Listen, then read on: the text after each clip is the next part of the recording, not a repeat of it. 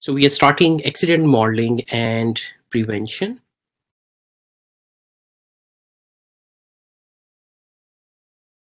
What is our learning objective through this topic?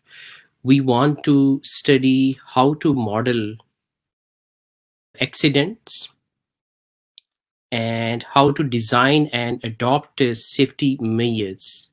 In order to adopt the safety measures, it is very important we should know how the accidents are happening.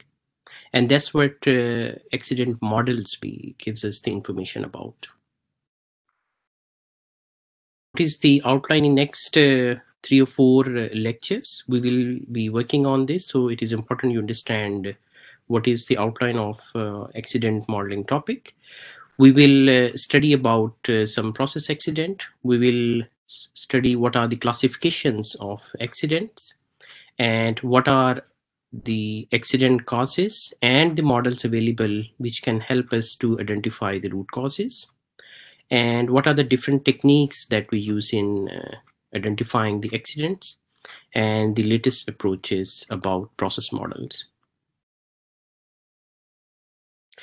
Now, before I jump into the accident modeling, it is very important that you understand what is an accident.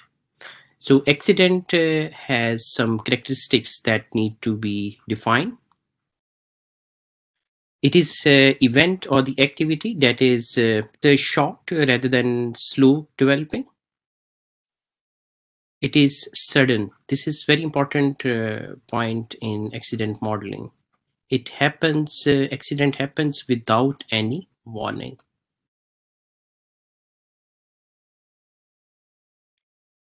It is unwanted, of course, and it is unexpected. It is uncontrollable event that leads to undesirable injury, loss of life, loss of damage or the system, property, or the environment. These are the things, of course, which are undesirable to us. As a risk and safety engineer, this is your job to make sure we don't meet these kind of things. So one more time, accident is the short rather than slow developing. It is sudden. It is unwanted. It is unexpected, and it is uncontrollable event that leads to undesirable injury, loss of life, damage to system, property, or environment. An accident process facility caused by process malfunctioning is termed as process accident. By process facility, I mean to say oil and gas sectors, chemical industries, offshore and onshore, both oil and gas industries, and other industries where the processing is happening.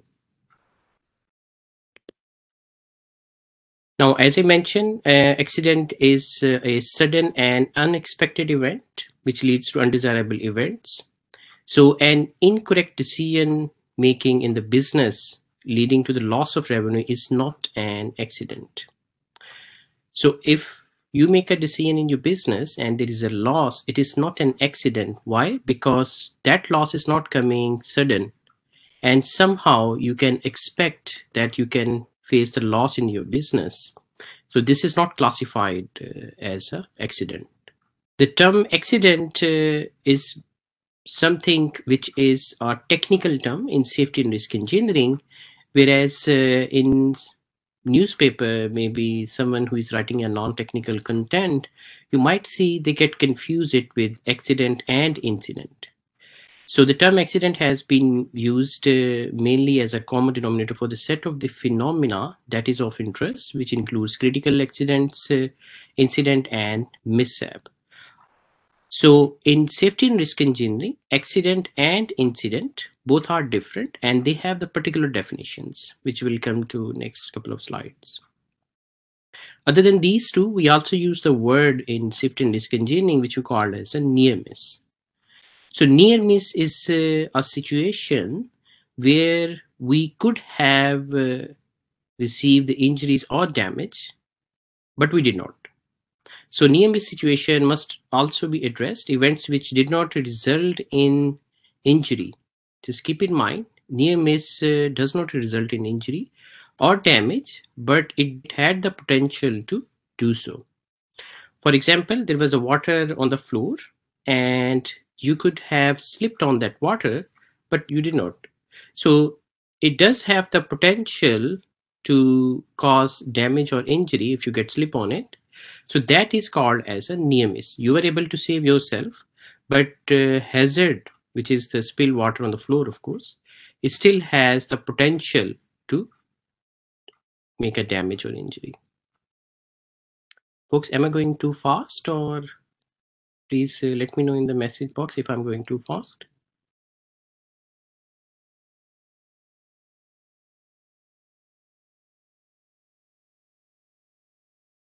Okay, so I'm okay, I can go. Thank you.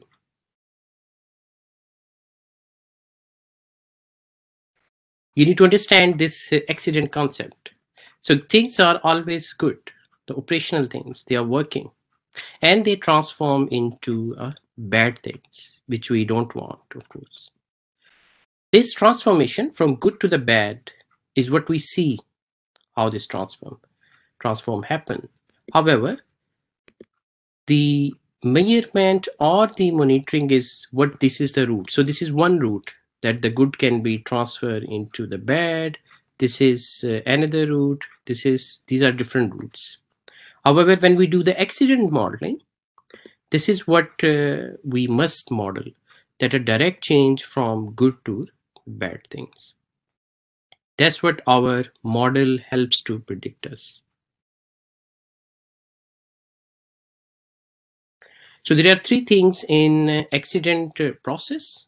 The first is the initiation, the event that starts the accident. The second one is the propagation, the event or events that maintain or expand the accident. And the third one is the termination, the event or the events that stop the accident or diminish in its size. Now, in order to remember this, I'm going to give you a very simple example. This example we will study when we will do fire modeling, of course. So there's a thing that we call as a fire triangle. So in the fire triangle, we have our fuel on one point. On the second point, we have our ignition source. Ignition source. And on the third one, we have our air.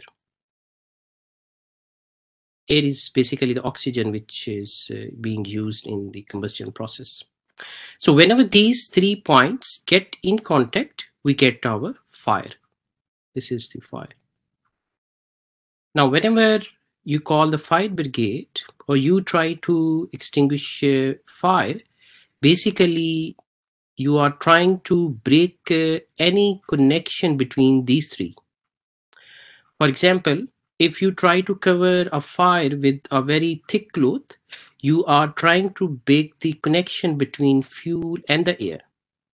And because the fire triangle will break between fuel and the air, there will be no more fire. Or you can try to break between air and ignition source, the supply of the air and the ignition source. Once the fire triangle will break from this point, even the connection between these two, there will be no more fire. The same is true with this one. The connection between fuel and ignition source, once it is broken, there will be no more fire. So let's say the fire brigade comes and they use the water. So they are trying to create a layer between the fuel and the air. It will be the water layer, of course, just to break this side of the fire triangle. Now let's come back to our accident process. What was the initiation? Initiation was all these three combines and the fire start to happen. What is my accident in this case? This is my fire. Now propagation means as long as the fuel supply is there, this event will keep going. Or the air supply is there, this event will keep going. But if it is a fire outside, there's a plenty of the air. It is difficult to imagine that we will run out of the air. So the only thing is that we can run out of the fuel. And that's what will stop our propagation. Now the termination, as I said, we try to break our fire triangle so that we can stop the fire. So these are three processes that happen in an accident process. When we will go in next lectures, you will see how important these three things are. Folks, I will definitely take your questions. Just keep them with you. Once I'm done with the lecture, I will allow you to ask your questions. Now, in accident process, we have initiation, propagation, and termination. Now, understanding how accident evolves, this is the important word here, from the initiating events to their propagating effects to the final consequences, is paramount in designing safety into the system. You cannot introduce the safety into your system until and unless you understand how these three were evolved, from initiating event to the propagation and to the termination or the final consequences.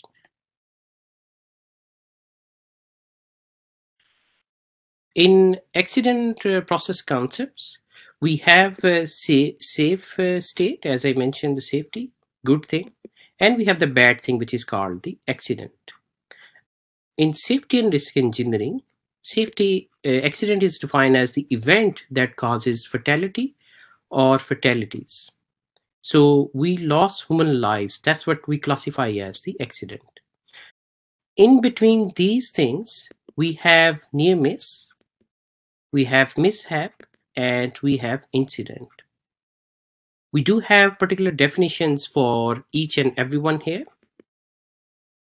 For near miss, the event did not result any injury but has the potential to do so. Now there is another thing, which is the mishap, the event that caused minor impact to the property, people, and environment. I will just take an example of the water spill which I mentioned previously. So there was a water on the floor. You could slip it, but you did not. That's a near miss. But as I said, hazard, which is the water or spill water, hazard is still there. So we can have a mishap. Someone was going to slip it, but he just gets some minor impact to him. Now the third is the incident, the event that caused considerable harm or loss. That is what called as the incident.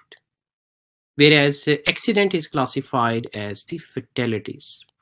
Whenever we have fatalities, we will classify that event as a accident.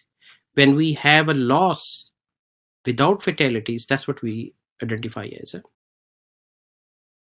Folks, all these events, either it is safe, near miss, mishap, incident, or accident, this is what we call as the severity levels.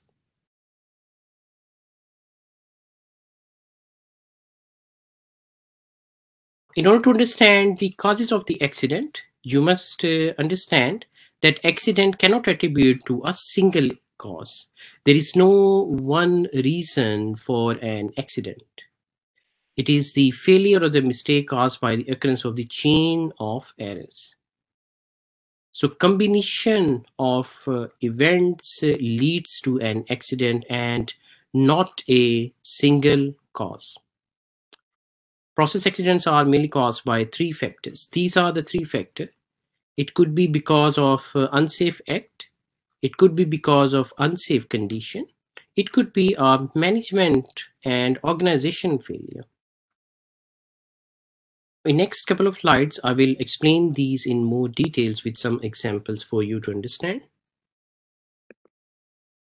In unsafe act, any act that deviates from a general recognized safe way, that is what is classified as unsafe act. This is the act. Or specified method of doing the job and increase the potential for an accident or the activities that contribute to accidents. Now, because this is an act, it will include some operation. Someone is operating something.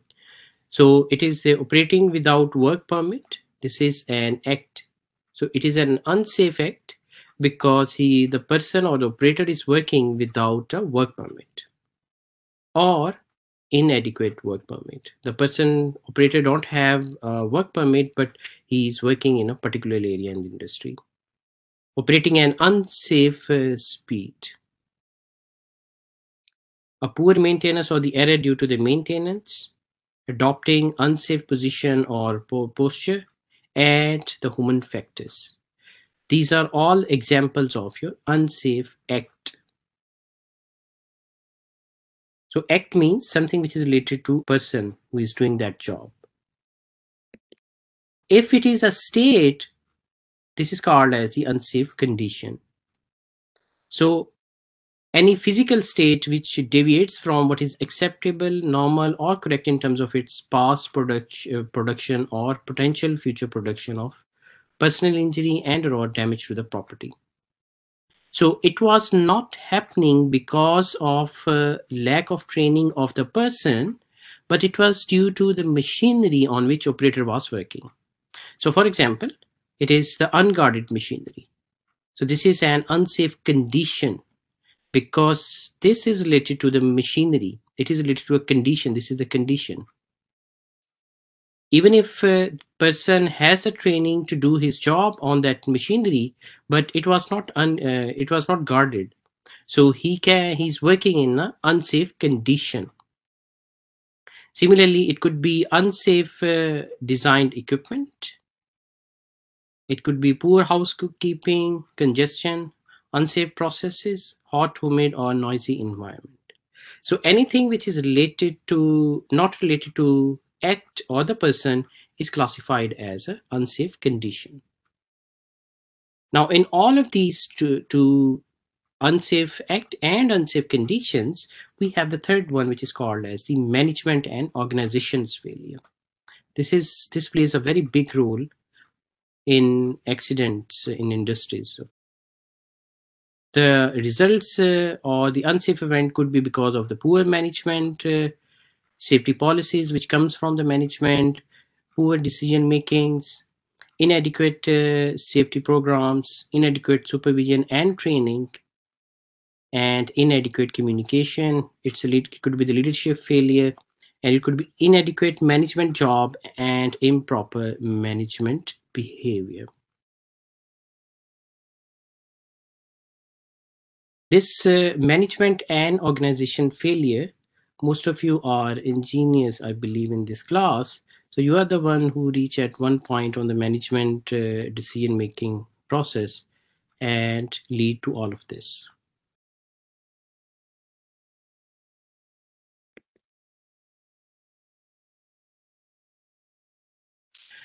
In order to investigate an accident, we use some predictive models. No one knows about the future, but we can make some models which can predict the outcomes. So this is what we understand through these models, that we can predict the causes of accidents in complex systems and to develop preventive strategies to mitigate the occurrence. Accident models provide a conceptualization of the characteristics of the accident, which typically show the relation between causes and effects. So we need to know what was the reason that this accident happened. And by effects, it means to say what are the outcomes. What are the outcomes of this accident? If something happened unusual in an operation, what could be the possible outcome? Can it be catastrophic, or it will be a near miss, or it will be an incident? So the accident model explain why and how the accident occur and are used as a technique for risk assessment during system design and development.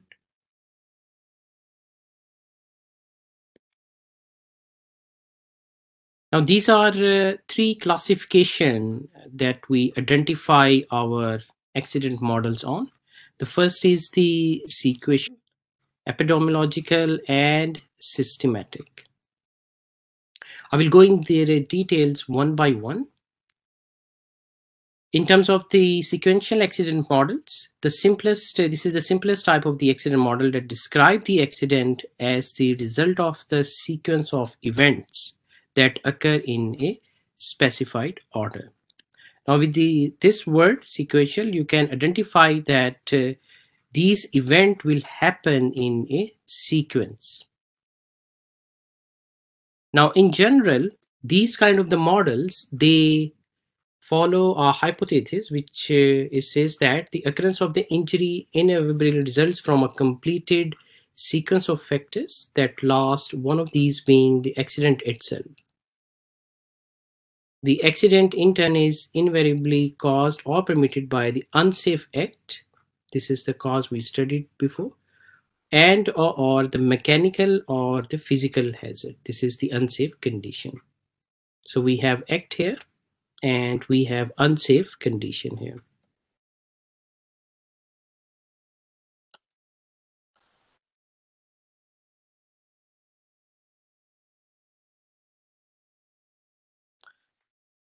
A sudden unexpected event initiates a sequence of consequences where the last one is the accident. So once the sequence of events starts, the final outcome could be an accident. One of the process model that we have in sequential accident model is the domino theory, which was proposed by Heinrich. In the domino theory, it considers five factors: social, environment, fault of the person, which is unsafe acts, and the mechanical failure, physical hazards, accidents, and injury. Because that's a domino theory, he provided us this picture for these accidents. Now, these are the dominoes. As you can see, this is the domino for our social, environment, and ancestry. This is the domino for the fault of the person. This is the domino for the unsafe act. This domino is for your injury and accident. As I said, the last event will be an accident. As you can see, the initiating event, let's say social, environment, and ancestry, it fall down. Because of this failure, the failure of the next one happened, because that's a domino effect. One failure will lead to another one. And this is what is the sequential theory says. And then it caused the failure of unsafe event, and then it caused injury which results into an accident. Now, according to this theory, first three types: social, environment, and ancestry, fault of the person, which could be the carelessness of operator, and unsafe act or the condition, these are classified as the mistakes of human, or technically in engineering, safety and risk engineering, we call them as human error.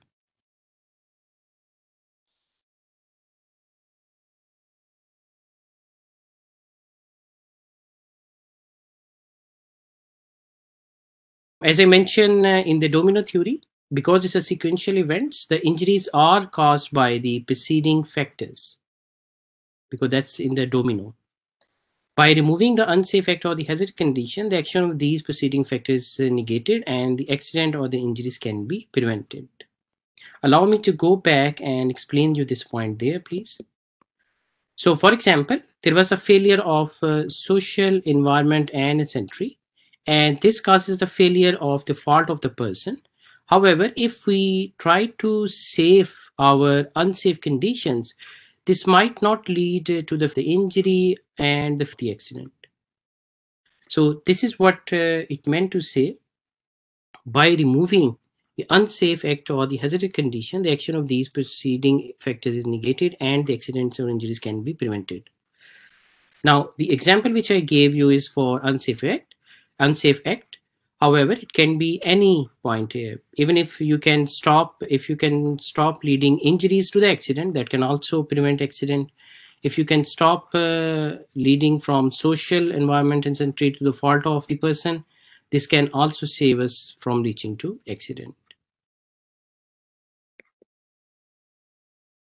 Element 3, unsafe factor or mechanical, is probably the easiest factor to remove.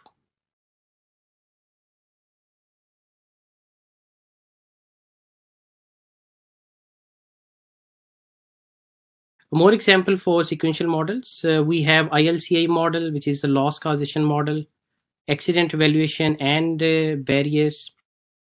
So sequential models need, of course, not to be limited to a single sequence of events, but may include a representation of multiple sequence of events in the form of hierarchies, such as traditional tree models and the network.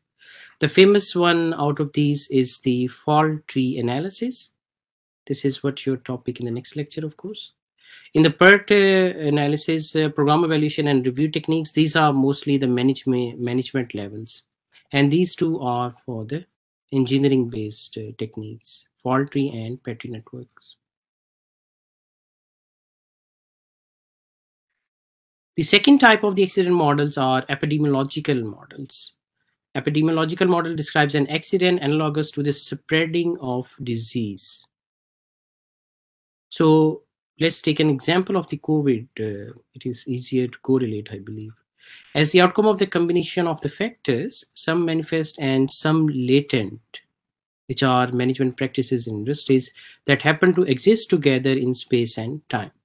So epidemiological accident model says that it is the accident is the combination of some outcomes and some latent factors, most likely the management practices that coexist and the accident happens. So it could be because of the performance deviations, how the production system gradually deteriorates from normal state into state of where an accident occurs. It could be the environmental conditions. It could be some barriers. We can provide some barriers to stop unexpected events. So the barriers prevent the unexpected consequences from occurring, and which is, in a sense, could stop the development of accident at the last moment. Now, if you remember my example of fire triangle, so once you try to break the triangle from here between oxygen and the fuel supply, this water that you are using, it is what is called as a barrier.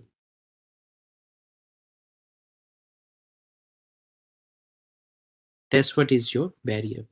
So we try to prevent the unexpected consequences from occurring. The latent failure present within system well before the onset of recognizable accident sequence. If the famous model in epidemiological accident are the Swiss cheese model.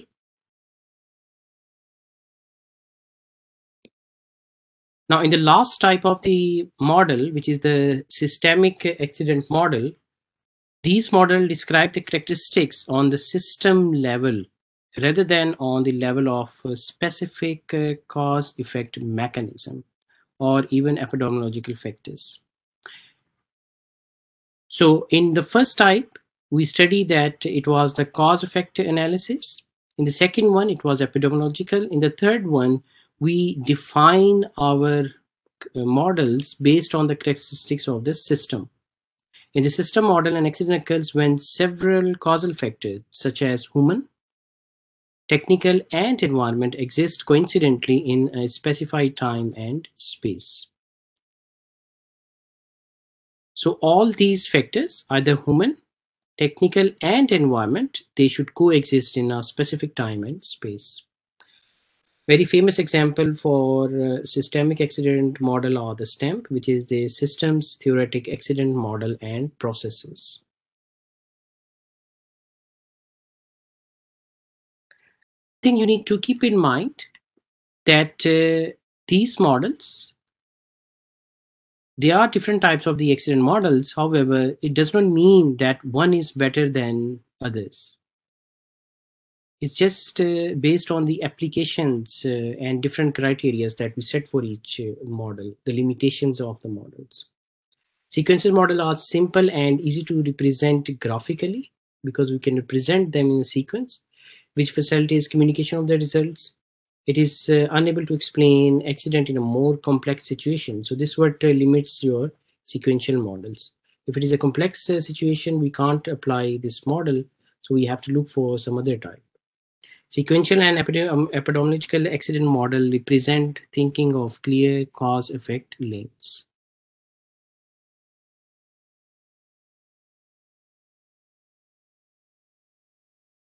Now, what is our objective again?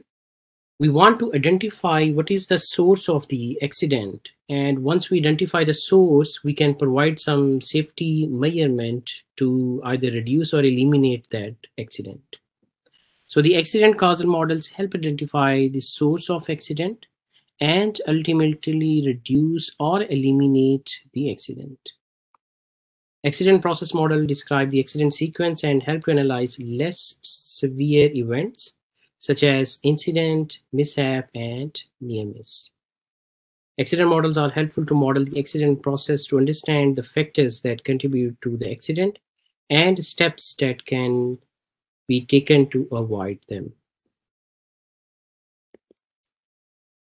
Folks, this is the model which is important from the process industry's point of view. It's a Kletz model. This model is based on the sequence of the decisions and action that lead up to an accident. Kletz does not directly use the accident model, but utilize an accident causation chain in which the accident is placed. I will explain in my next slide what does the causation chains means, in which the accident is placed at the top and the sequence of the events leading to it is developed beneath it. So this is the way you structure this model, Kletz model. So you have accident which is placed at the top and the sequence of events leading to it is developed beneath. As an example, I will come back to this one. This is the event here. So this is my accident. This is my event here. This is my accident. And these are the reasons which were leading to the accident. So he assign each event to one of the three layers. One is the immediate technical recommendation, or it could be avoiding the hazard, or it could be improving the management system. So these are the three layers which he believed can be provided to an accident. In the chain diagram, which I just showed you, the events assigned to one of these layers may come at any point and may be interweaved with events assigned to the other two layers. So how you develop this model? We have three layers. Remember, the first layer is the technical recommendation. So by that, I mean to say we can provide some technical recommendation to avoid that accident. Or I must say it should be your condition. You change your conditions on this. In the second layer, we avoid the hazards. So conditions are there. Conditions are all good and there is no unsafe effect. So the only possibility that we can prevent or mitigate is to avoid the hazard. The third layer is the improve the management systems. So how you develop this model, you put your accident on the top and then you identify the causes. And next to those causes, for example, let's say for this event, you identify from your understanding that it should adopt first layer. And for this one, let's say you said you adopt your third layer. So it is based on the event. For example, you find out that here there is a poor management system.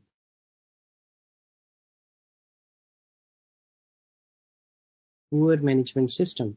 So as a recommendation, you identify that you should use your third layer, which is improving the management system. One thing, if you are investigating or applying this Kletz model and your colleague is doing it, this model does not have to be exactly the same between both of you. There is a possibility that your friend thinks that some of the event may come at any point and it may be interweaved with the events assigned to the other two layers.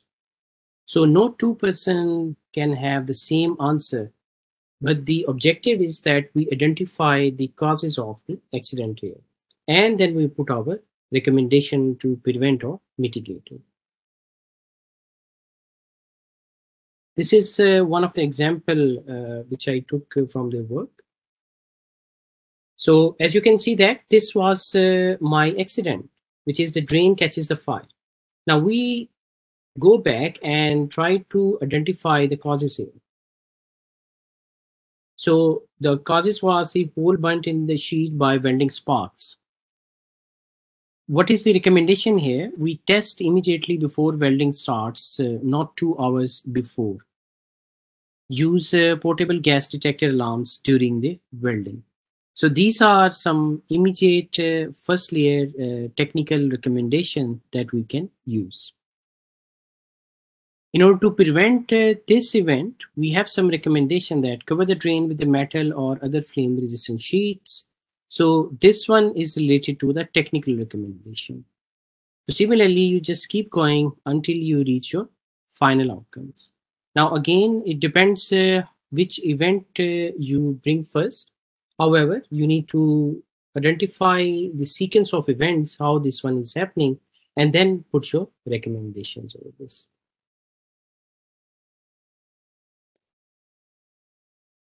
Folks, we have another model, which is the loss causation model. It is similar to the domino theory, but there are some differences. So it identifies the lack of control and identify the basic causes. And then what are the immediate causes, and then lead to the incident and the loss or the accident. It is a modification of the domino theory. Early part of the causal chain of the domino model has been replaced by management factors. As I mentioned, there is slight changes to domino theory to evaluate how these affect to the likelihood of unsafe act and condition. The analysis begins with the loss or the harm. A failure at any level in the model can result in the propagation to loss. I believe now you understand what does the propagation means here. This was the second stage in an accident modeling.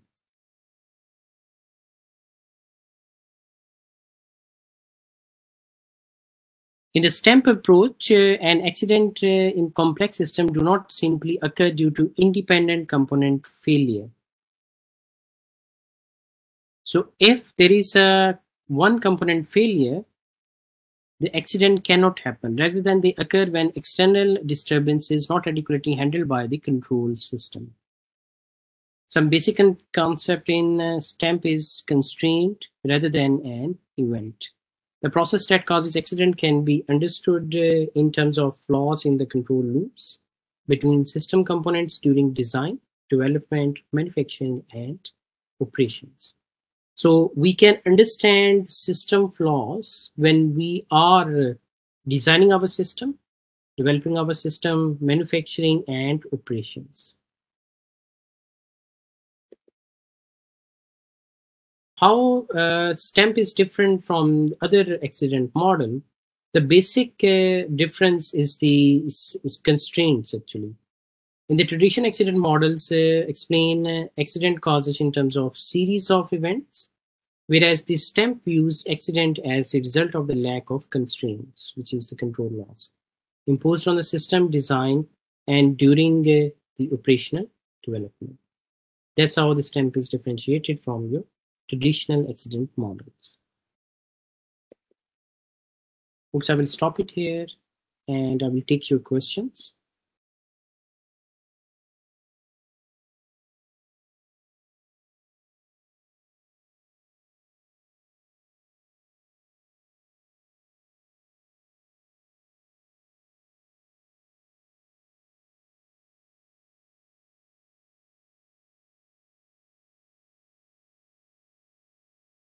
Folks, I'm going to unmute you so that you can ask me your questions. And if you're not asking question, please keep yourself muted.